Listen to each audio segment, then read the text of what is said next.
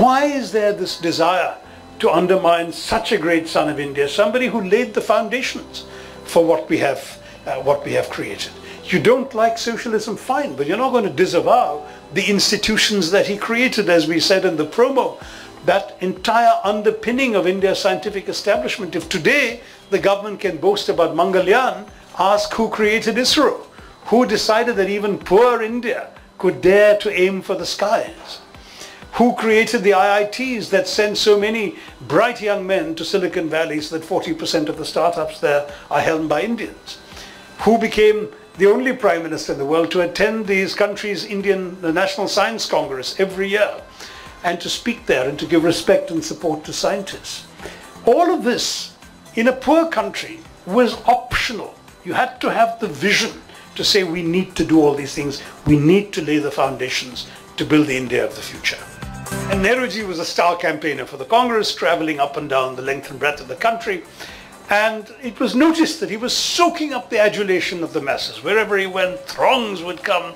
And there was this tremendous admiration for this charismatic, youthful, vigorous figure. And shortly thereafter, a few months thereafter, there appeared in the Modern Review of Calcutta, which was the preeminent intellectual magazine of the era, an article, anonymous, not attributed to anyone, attacking Nehru, saying this man could be dangerous, he enjoys mass adulation far too much, we want no Caesars, a man like him must be checked. Of course, the article created a bit of a buzz. People were curious as to who would have written this attack on Nehru, what it was all about. And in due course, in the fullness of time, not immediately, it emerged that the author of this anonymous attack on Jawarlal Nehru was none other than Jawarlal Nehru himself. And the reason was very clear. He wanted to issue this public warning both to himself and to the people of India.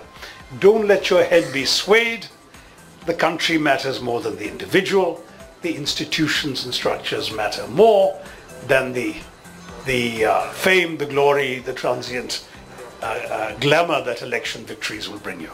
He was frequently lampooned by cartoonists. And the leading cartoonist of the day, Shankar of Shankar's Weekly, Nehruji famously would call and ask for copies of some of the most savage cartoons about him that he could then hang up in his own house. At one occasion, he met Shankar at a reception and said in the hearing of others, "Don't spare me, Shankar." And the other thing about him was that he made it a point to give Shankar successively the Padma Shri, the Padma Bhushan and the Padma Vibhushan. And this was a man who therefore wanted to see constructive criticism of his work and even particularly humorous criticism of his work. There's an apocryphal story that I think I do quote in the book about John Foster Dulles, President Eisenhower's Secretary of State, who had famously or notoriously said that non-alignment, neutrality between good and evil is itself evil, he said. And the story goes that he asked Nehruji in a question that has become more familiar to us on the lips of a more recent American figure. He allegedly said, "Are you with us or against us?" And Nehruji smiled and replied, "Yes." So we are with you when we agree with you, we are against you when we disagree. For 200 years, a foreign country has been taking decisions for us. We will now take our own decisions. It may sometimes be in your favor, it may sometimes be against you, but we will decide.